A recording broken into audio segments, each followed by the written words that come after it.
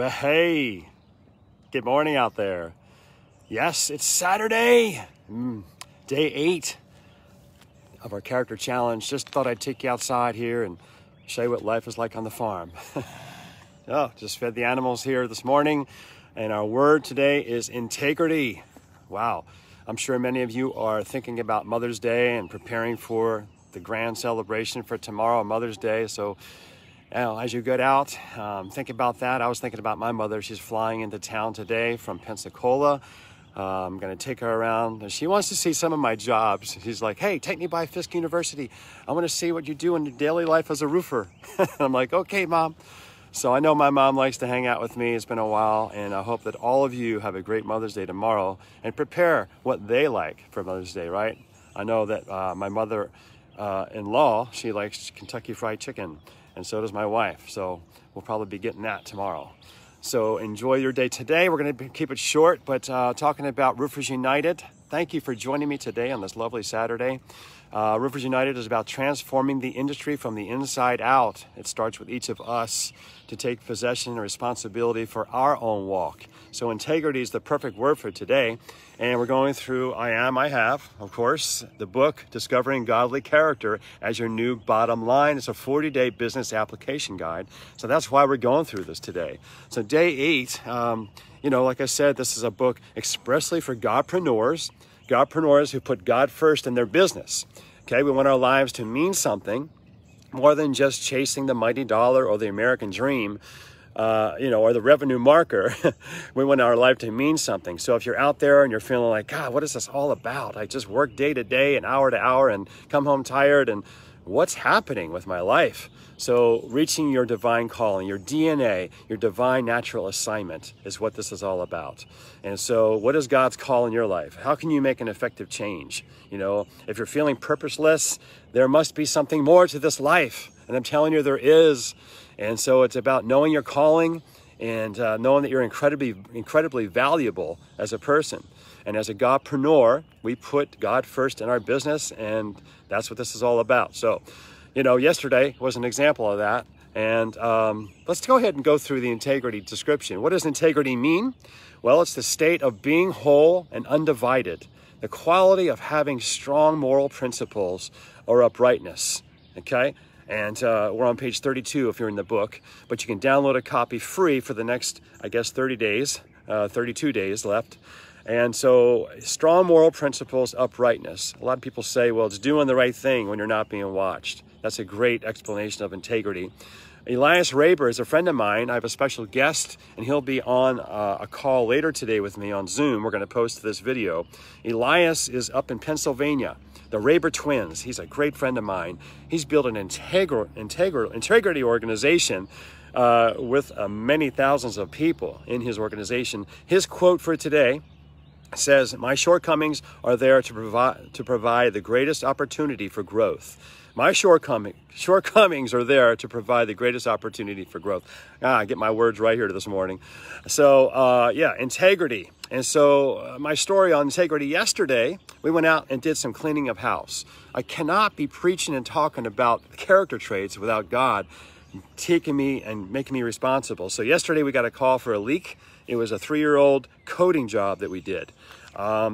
We've gone out twice since then and fixed it. But yesterday I decided I'm going to go out there once and for all and take advantage of this time and walk in integrity, clean the closet of my own business practices and get out there. So we get out there to Bill Dodson's roof. It's a 40-square metal standing seam. We found the leak and we did what was right. I even called Jonathan Sherwood with Roofers Helping Roofers. Thank you, Jonathan, very much for helping me to find the right application for that. So we had to get out there and clean house. Many of you are probably feeling the same thing. You have to get out there and fix your mistakes that you have done. And that just happens in roofing and construction because we have to make things right. So out there just fixing a commercial roof leak yesterday, and I'm going to give you 3 valuable points of how that makes sense for you in your house as you clean house in your business. So the first thing was integrity in leaders refers to being honest, trustworthy, and reliable, right?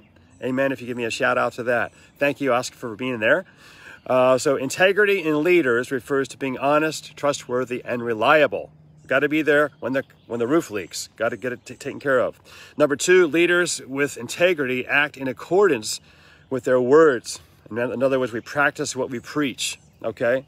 And so they own up to their own mistakes. That's number 3. So we as leaders, we are integrous with being honest, trustworthy, and reliable. We practice what we preach. And number 3, we own up to our mistakes. So if I didn't go out there and fix the leak, I mean, what kind of company would we be, right? We own up to our mistakes. We don't hide them. We don't blame our team. We don't blame somebody else. The bottom line is leaders of integrity have no excuses, right? No excuses. So Godpreneur's rule. These are the Godpreneur's rule for today. These 3 rules: integrity, being honest, truthful, and reliable. Act in accordance with our words. Practice what we preach. And then we own up to our mistakes. 3 simple tips that'll help you today. Start off with your family, right? Find out. Usually integrity means taking out the trash in the family day. But we're going to go ahead and pray the declaration of integrity so you all can get out and get your mother's gifts. But so let's prepare our hearts for that right now and declare, I have integrity. I'm going to get up here and just walk as I pray. I like to walk and pray. And you guys can see this is my beautiful place. I'm just so excited for today, and my mother's coming into town, and I'm praying that you all have a fantastic day too. For years, I would come out here and just declare the Word of God, especially in Ephesians 1, 2, and 3. I wrote that in my journal, and I would come out and just declare that for years, that the love of God would be known in me and through me. So let's go ahead and start with the declaration of integrity. All right, just repeat this after me. I declare I have integrity. I commit to take appropriate action today to be my best self in Christ. I speak words of life and victory over myself and my co-workers. I am blessed within and blessed without. I am causing rain to fall down. I guard my heart, for out of it flows the issues of life. I am anointed and empowered by the Creator of the universe. Thank you, Lord. Lord, defend me from evil spirits who try to rise up against me. Enemies, flee! Say that again. Enemies, flee! Protect my integrity, O God, today. I shall be true to myself and do nothing to grieve the Holy Spirit. I have integrity. This is my declaration. So be it. Amen. Amen. Amen. All right, let's do our reflection here. Let your having become your doing. Following the golden rule teaches us to treat others how you want to be treated, right? We can do that today. Let's practice being patient. Let's practice being a good listener today. So how do we have gratitude for integrity? How can we change our behavior? You know, there are doctors out there who believe that you can actually change your personality if you have a trait that is not operating in accordance with integrity. It can be done. You can transform and rewire your brain. So let's have gratitude for integrity. I wrote down that in both my companies, Music City Roofers and Roofers United, you know, our missions are both one of integrity. We're both wholesome, strong moral principles. We're not divided in our mission statement and our vision statement. We're being whole and undivided of same mindset. Okay, strong moral principles in your mission statement's very important. So remember service, loyalty, and respect. And that's what we use in ours. Aspiring goals for today. I want to walk sober-minded amongst all the negative circumstances and pressures that could be out there. There's a difficult pressure we're going through right now. You can pray for me and my family. Our mother-in-law is actually in the ICU today. She had a pacemaker put in, and last night we had to take her back to the hospital. This is the 3rd time because it's not working correctly. She lost a lot of salt in her body. She had to get renourished, and she was dehydrated.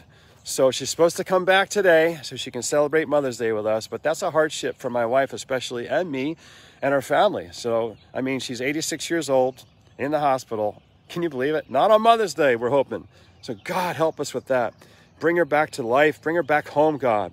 So that's a difficult one to bear. I'm sure you have yours out there too. A victory I celebrated yesterday. I took courage from fear in areas of my mother-in-law's health. So that was a big one. I had to come back and monitor that situation. And my wife, Jody, was, you know, in a desperate spot there. The last one here, expecting in faith.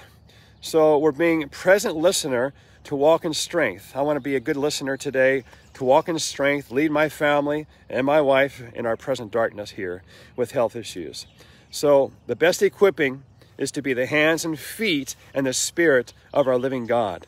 Jesus will never let us down, right? So we put our hope in his loving kindness today.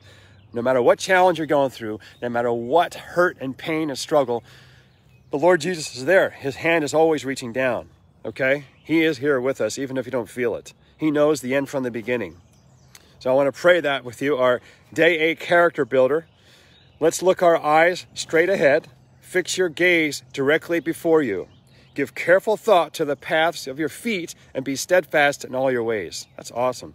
Do not turn to the right or left, but keep your foot from evil. People with integrity walk safely, but those who follow crooked paths will slip and fall. We don't want to slip and fall, do we? Not today. No way. So let me pray for you as we close out today. And just bow our hearts. We thank you, Father, for this day. I reach out into the community of contractors and roofers who are following this channel, God. Thank you for the views. Thank you for the thumbs up. Thank you, God, that it is by your will that we even have breath. So help us to walk in integrity today, God. Help us to honor our mothers tomorrow as we think about this day. They deserve honor. They deserve respect. They deserve service. So there you go. Take that from me. If you get those three things right tomorrow, you'll be a winner, right? So Father God, thank you for healing. Thank you, Father, for this special day tomorrow. We bless all the mothers worldwide. Thank you, Father, for them birthing us. Without mothers, there would be no human potential. Amen? All right, y'all have a great day today. Spread this message. Don't forget, for you who have not taken the Reformers Pledge on roofersunited.org, you can go ahead and take the pledge and upload your picture there. And then you'll get a gold coin from me. Respect, honor, and service. All right, make it a great day. Have a great weekend. Take care.